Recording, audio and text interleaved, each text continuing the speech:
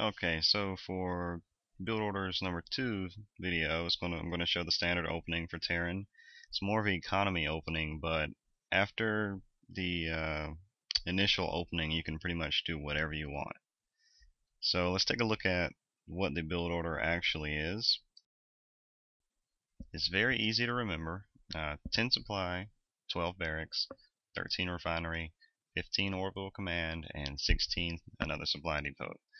Now from there, it's free game. You can build a tech lab, another barracks, factory, get another gas, whatever you want to do. So I'm going to demonstrate this in the ABOT editor, or Yabot, whatever you want to call it. Yet another build order tester is what it really is. Anyway, so here's that. Alright, in the editor, make sure you choose advanced. Set the AI to no AI when you're practicing, and make sure it's on freestyle.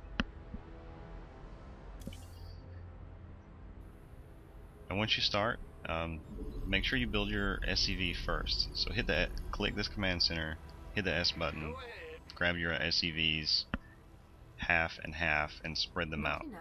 If you send them all to one patch, then they group up and then take an additional second or two to spread themselves out, which is lost mining time. Another thing that's lost mining time is rallying all of them to the same patch. I switch patches here and there just to spread them out. It's a good idea to even rally them to an empty patch, but it doesn't make that big of a difference. But you have nothing else to do in the beginning of the game. Also, scout, simulate a scout. I sent that SCV out as if I was playing a real 1 versus 1. So there I am at 10 supply, drop down supply depot, and now you wait.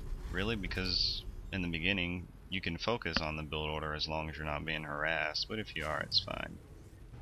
But at 10 supply, get your supply depot, continue to build SCVs. Now I was like a few seconds late, like a second or two late, so it wasn't a smooth transition into that next SCV, but that's okay. Once you get your 150 minerals, get your barracks.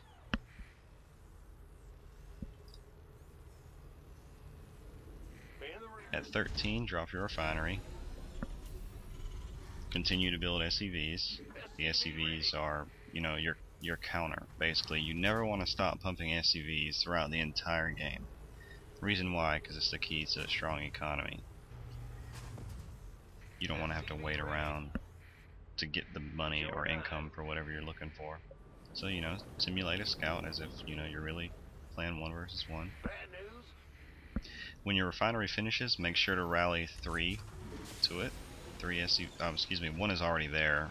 Make sure 2 more go to the refinery. Get your orbital command and then drop your next supply depot. And from there, it's all up to you.